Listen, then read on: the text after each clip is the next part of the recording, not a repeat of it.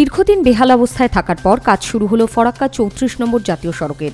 এদিন ফরাক্কা ৩৪ নম্বর জাতীয় সড়কের পাশ থেকে শুরু করে ফরাক্কা নেপাল মন্দির পর্যন্ত প্রায় ২০০ মিটার বেহাল রাস্তার মেরামতির কাজ শুরু হলো।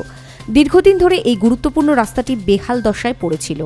বেশিরভাগ জায়গাতেই ছিল বড় বড় গর্ত, ফলে নিত্যযাত্রী থেকে শুরু করে এলাকাবাসীদের চরম দুর্দশার মধ্যে যাতায়াত করতে হতো।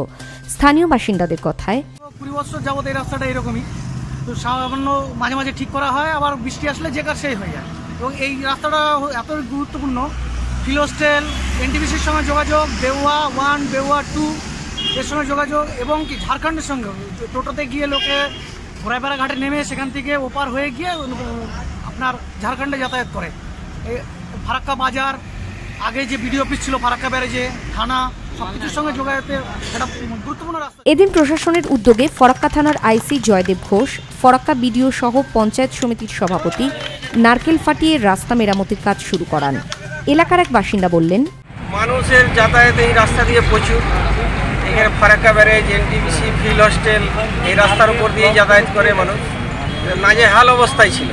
আজকে আমরা ফারাক্কা পঞ্চায়েত সমিতির সভাপতি, বিডিও সাহেব, আইসি সাহেব, এদের 3 জনের উদ্যোগেই আজকে রাস্তাটা ঢালাই হতে চলেছে। তাতে আমরা খুব খুশি আর গর্বিত, আমরা পঞ্চায়েত সমিতি এটা করতে পারছি। প্রশাসনের এহেন উদ্যোগে খুশি এলাকাবাসী সহ নিত্যযাত্রীরা। ফরাক্কা থেকে Nobel news network, Nobel Bangla.